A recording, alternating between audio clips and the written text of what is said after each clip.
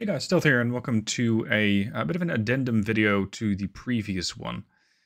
The reason why the previous one didn't exactly go as well as I thought is because the game has a bit of a weird way of opening windows and such, and because of that, it doesn't always capture things with my recording software. So one of the things that it failed to capture, which is rather important, is this design ship. Over here, you can design your ship exactly as you like. Now, in the previous video, I talked about it, but you couldn't see anything, so this is exactly what you were missing. Over here on the top, you can design what type of ship you want. Everything between a battleship and a light aircraft carrier, a standard aircraft carrier, even a seaplane carrier, and a corvette. So you can go really small. I'm not sure if this has any implications as to the displacement that you can set, because I think I could set a corvette with a displacement of 40,000 tons, but, well, by that point it's not exactly a corvette anymore, is it? You can set the class name, you can say it's developed from a particular type of ship, like the Burbaki. I'm not sure what type this is. Oh, it's a seaplane carrier, okay. You can suggest a different name, you can just have the AI design the whole thing, auto-design of the selected type. So let's have them auto-design a corvette. Yep. There you go, there's your corvette. So this thing is going to have a 700-ton displacement. It's going to be built at a yard locally. And if you don't want or don't have the capacity to build in your own local yards, you can outsource this. And you can have Germany do it, or you can have the USA do it. So apparently buying ships from other nations is a feature in this game. Beyond that, I do not know what MS2X1 is. Might be something later game. Same for the aluminium or aluminum superstructure. How much freeboard do you want? I don't know exactly how much this is going to affect the seaworthy state or the sea state of the ship. Speed, range, do you want it to go very far? Are you expecting to patrol all the way out to a colony or not? Or do you just want it to be in colonial service anyway? They will require, or so they contribute more towards ship requirements on foreign stations. So with these, you make sure that your colonies stay in line. Horsepower, machinery, weight, engine priority. Are you going for a base? So let's say you're prioritizing nothing. Do you want the ship to be really quick, or do you want the engines to not likely break down, so reliability? Propulsion, oil and turbine, diesels, gas turbines, you got options. How much do you want to cover with the belt? Do you want to have a narrow coverage or a normal one? How much? Upper belt, lower belt, deck extend, conning tower, everything. Armor scheme, slope deck. No, you can also just use a protected cruiser deck. You can even use the all or nothing armor scheme. Torpedo defense. I don't think we need that much torpedo defense on a corvette, but hey, you do your ship. Accommodation. How many crew members are you taking with you? Again, how exactly this is going to impact the ship capabilities in a battle, I don't know. Whether this is going to make sure that you have... Oh, here we go. Ground quarters, saves space, but makes the crew more liable to bad health and morale loss. There you go. So, making a ship quite spacious might do very well for having the crew stay healthy, as well as keeping the morale of the ship up, which, especially during prolonged engagements, could be a factor that decides whether you win or lose. Over on the right, you got the guns, the additional armament, and the graphics. I'm gonna not have a look at the graphics because I want to have a look at the guns first. We've got a couple of 5-inch guns, quality 0. I suspect this is something you might be able to research. You can see per these guns, per range, what the pen is. So this thing is entirely unlikely to hit the deck armor, apparently. If I do something a little weird and say, you know what, I want to have 12... Okay. I like my Corvettes with a 12-inch turret. A 12-inch turret is capable of penning the deck, but apparently deck pens can only be achieved with apparently slower projectiles, as well as ranges of about 8,000 meters and greater. So at 21,000 meters, you're going to have a fairly parabolic arc, and the armor on the deck might just get penned by this 12-inch gun on a Corvette. Can you actually field this? I don't know. No, weight remaining is negative 500. So yeah, this is not quite going to fit, which you might have gathered from the little graphic over on the left. As for the rest, what do we have? We got how many rounds do you carry per gun?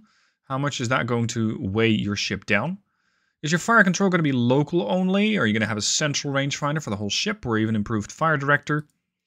Increased elevation increases the range, and suspecting you'll also get better, yep, there we go, 23,000 meters, as well as 3.7 inches millimeters? 3.7 somethings of pen. You can also have cross-deck fire, allowing wing turrets in certain combinations to fire on the opposite broadside. So this is something that is not exactly going to be particularly valuable to the Corvette, but it could be something that is rather quite useful for a battleship. So in this case, yeah, I don't think this one's going to have it. But if I clear out the turrets, yeah.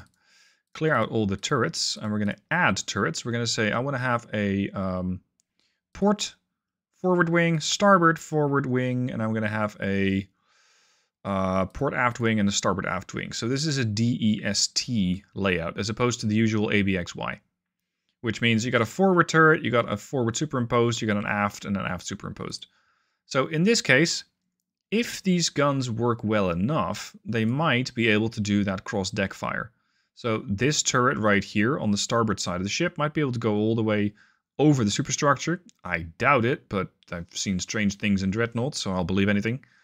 Maybe the one on the bow is more likely, so it's going to turn towards the port side and shoot over the ship, as opposed to only being able to, let's say, from center line shoot out to starboard, and the turret on the other side goes the other way.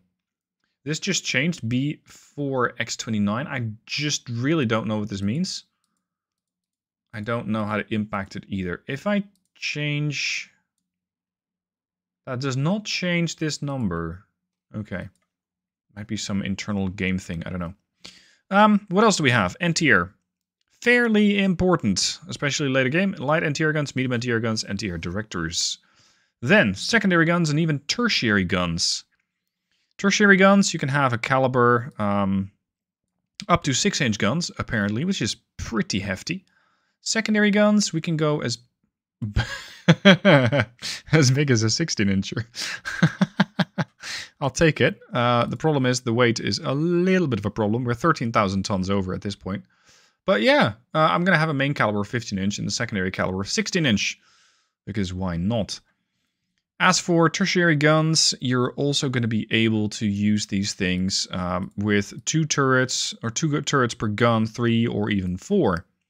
Giving you almost a French type of armament, which makes sense because I'm playing as the French in July 1935.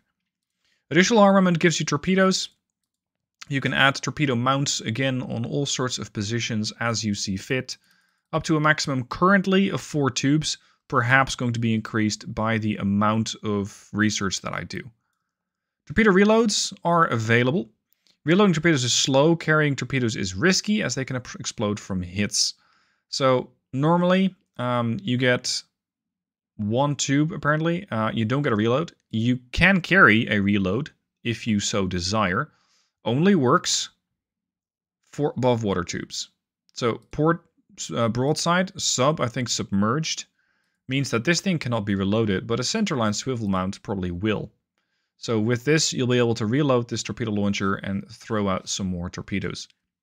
You can even have your battleship, in this case, bring some mines along with you. Maximum is 0. Can a heavy cruiser do it? Yeah. No. A heavy cruiser can't do it. Can a DD do it? Yes. A DD can bring 140 mines maximum as part of the gear of the ship. So with this, you'll be able to start dropping mines. Exactly how this works, I don't know. I haven't worked with these things yet. Anti-submarine warfare, you got depth charge throwers. You can get 4 of them at a max, at least currently. Or you can just forego it in case you decide that maybe fighting submarines is not that much of a deal. Radar and electronics limits, I don't have any radars. It hasn't been researched yet. You can bring flight installations such as a flight deck or a seaplane/helicopter hangar, depending on, again, what area you are.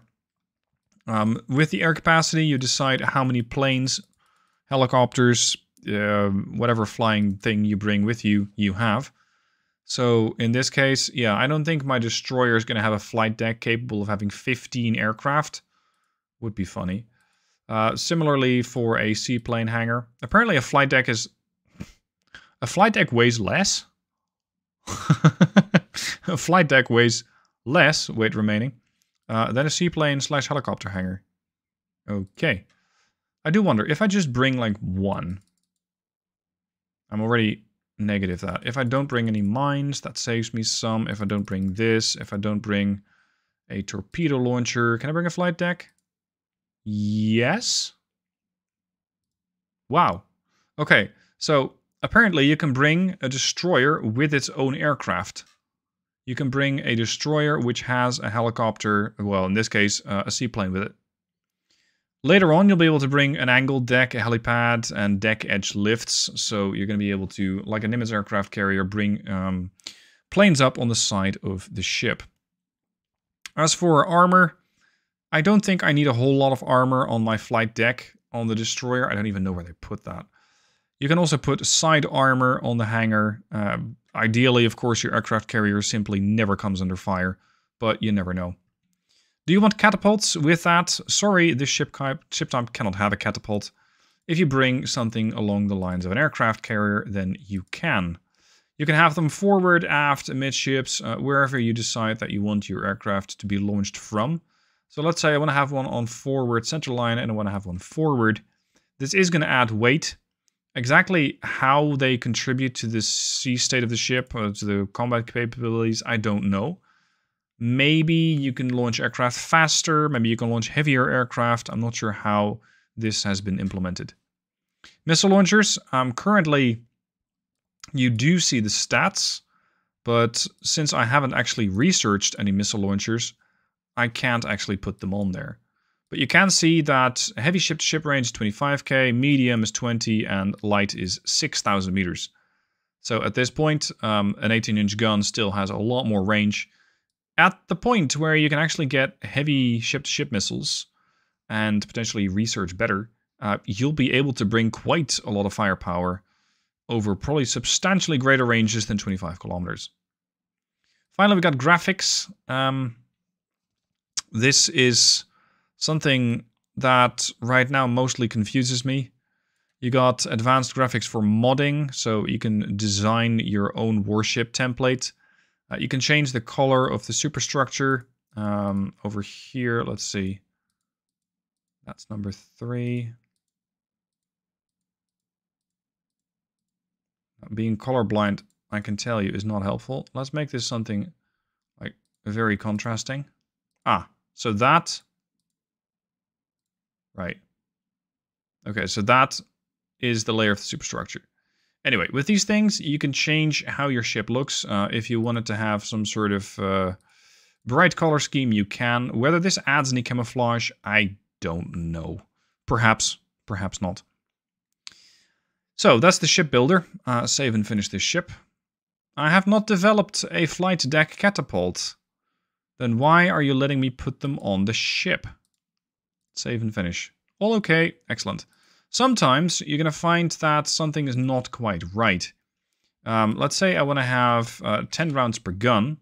The game is going to go, are you sure? Ammo allowance is on the low side. Is this really what you want? So the game does do something to like give you a bit of an assistance and go, hey, this is looking a bit light. Are you sure that's exactly how you decided the ship to be? Also, if you are over the allotted weight, you're going to get a warning saying, you know what, this might be a bit much. Ship is seriously overweight. The belt extended armor cannot be thicker than the belt. Design is not legal. Oh no, illegal designs. Can't have that. So make sure your designs are legal, otherwise the lawyers will come for you. So that is one of the menus. That's how the ship designer works. This is pretty much one of the key features that I missed in the previous video, and I thought you guys might like to see it. Just to be sure, doctrine and this is, again, going to work fairly closely with your ship designer, as it indicates how the ship fights and what your overarching priorities are. So in this case, I've set on elite pilot training, I've set use a scout force. Uncheck this if you do not want to use a separate scout force in battles. You can set the torpedo type for your destroyers, cruisers, etc. You can say how much of a certain type of ammo you want, 50%, 50%, 0. I could say, you know what, I do like, I'm not sure if I have it, 25% SAP for 4 to 6 inches, secondary armament that is. And, no, save changes, there we go. And with this, you can change all of the way that your entire navy basically is going to work. Now, can you design submarines? No, but you can build them. So you can say, I want to have a coastal submarine, medium, mine layer, or a long ranger. And you can do the same thing with a fort or a base. Keep in mind, at some point, a 13-inch coastal battery might not be that useful. By the time that the enemy is floating or is sailing around with a couple of aircraft carriers, I don't think your 13-inch gun, maybe your 8-inch gun, what have you, is going to be very valuable. It probably will not be. Alright, these are the critical parts that I left out of the previous video because they didn't get recorded. They now have been. So I hope that this gives you a bit more information. The game is coming out on May 18th, so that's in a few weeks. If you have any questions, let me know down below in the comments and I'll see if I can answer them. And beyond that, let me know what your thoughts are down below in the comments. Thanks for watching.